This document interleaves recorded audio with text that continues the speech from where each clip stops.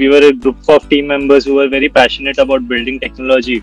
So e-Yantra was like one of the platforms we got to build technology together. Two of us, the founders of the team members, joined the e-Yantra internship program after the e-Yantra ideas competition. One session which was very, kind of eye-opening was from Vivek Pawar. He had a session in IIT Bombay during the eSIP regarding the entrepreneurship, his journey of starting semiconductors, and then probably taking a big exit. And that was quite inspirational. And he had mentioned something, like he told us, you don't do it in the stepwise that, you learn, you be, and he had given like an entire journey of how you study. He told you decide what you want to be and you start doing that.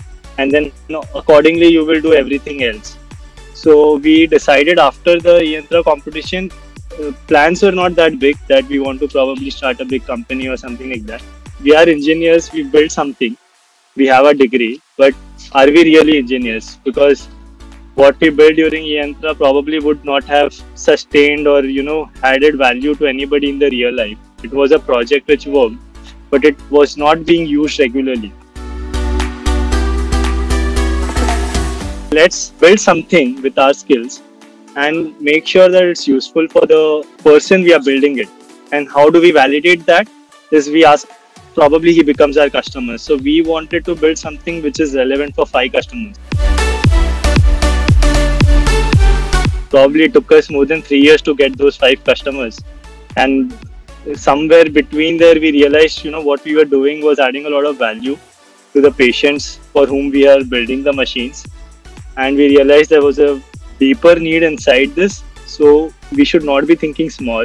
Probably we should look at 5,000 or 10,000 machines so we can impact millions of people. We have a team of 11 people now. Next 5 years, we could be probably an 100 CR company, 100 team members. And probably that is the vision that is driving us now, to make something big, to make an impact in this industry, help millions of people.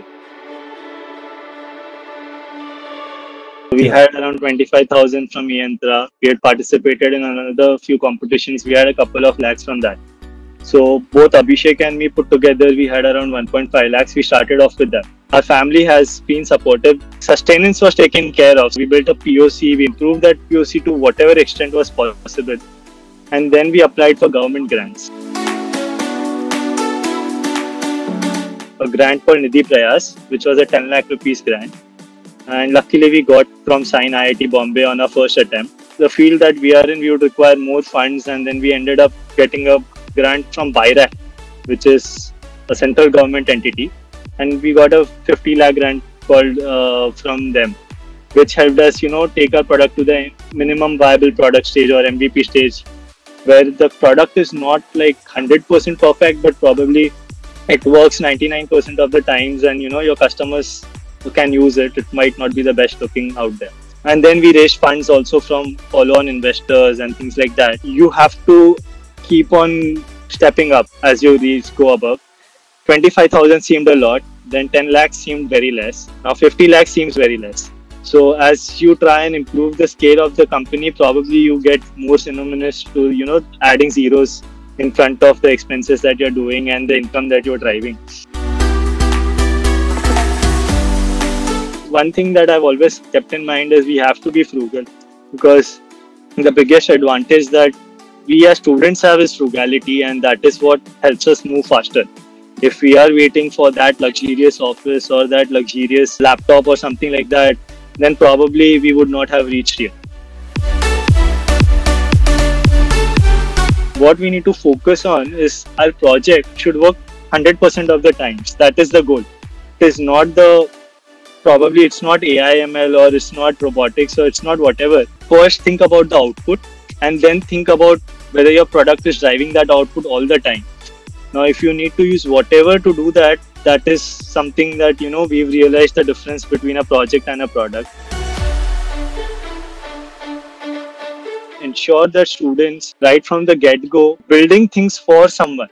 Probably if students focus more on building a simpler solution, but making sure that it reaches to the end user, the amount of learning would be significantly higher. They will themselves feel a lot more confident about building products.